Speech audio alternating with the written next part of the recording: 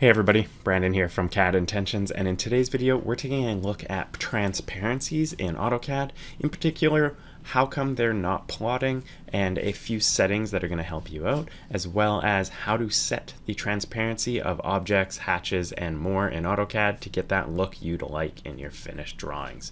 Let's jump right into today's video and get started.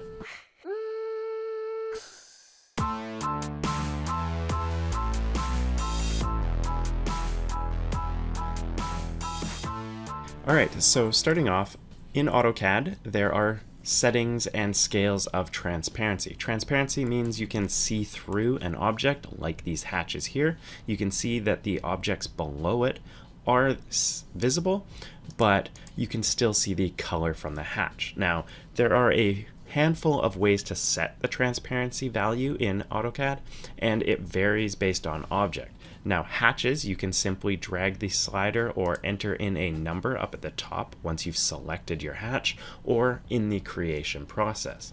When you're creating a hatch, this menu up top, the hatch editor, will show up, and you can simply edit or change the transparency you'd like it set.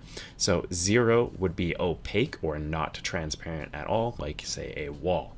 Raising the slider up to say 90% at the max is going to give you an almost see-through object with just a hint of the color visible, and somewhere around 50 and 40 is going to give you that middle of the road transparency that typically we're after. This is going to give you the hatch color or the visibility of the object in front, but you're also going to see the outlines and line work down below. Now, these transparency settings can be edited in a variety of ways. By opening up the properties menu, when you've got an object selected, you're also going to see a transparency value here.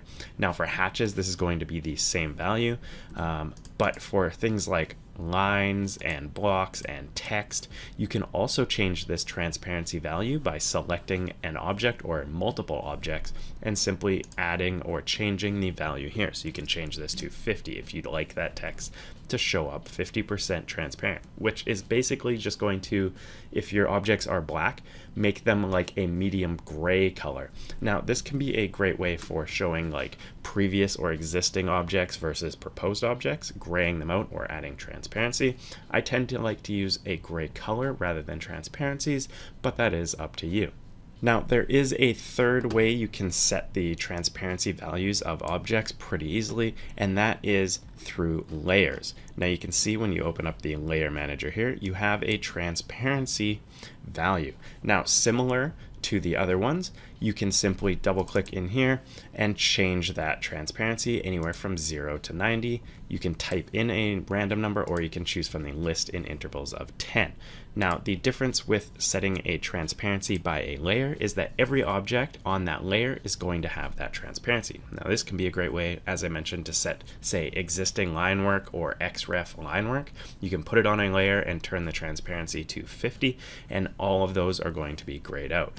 Now, those can be overridden or overrode by the object properties itself. So if an object is on a 0 transparency layer, but you've manually changed the transparency value in the properties, this is going to take precedent over the layer.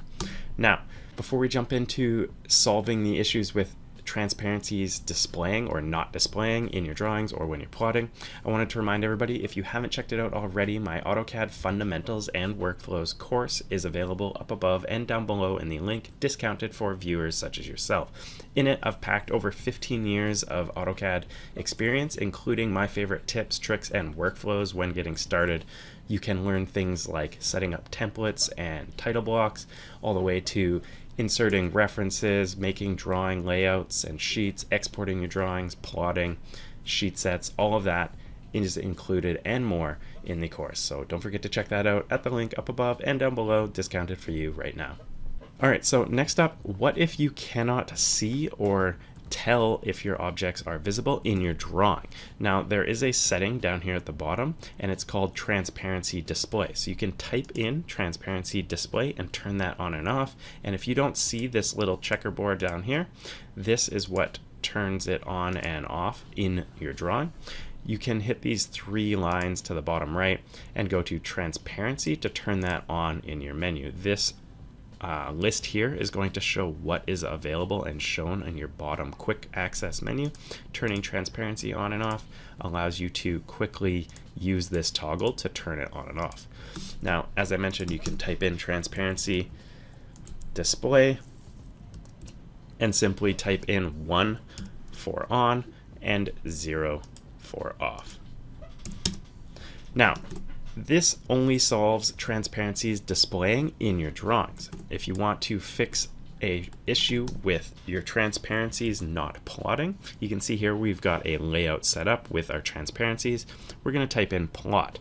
Now, if we preview our plot right now, you can see that none of these transparencies are plotting, and this is pretty common since a lot of people will miss this setting. And if you're using, say, sheet sets to plot a bunch of drawings or the publish dialog box, you don't have access to the individual sheet settings, and this is controlled on a layout by layout or sheet by sheet basis.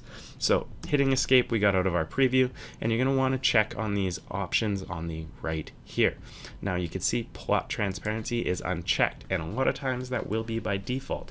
It does save on PDF size. Having a lot of transparencies is going to increase your drawing PDF size. Now, hitting preview, now that we've turned that on,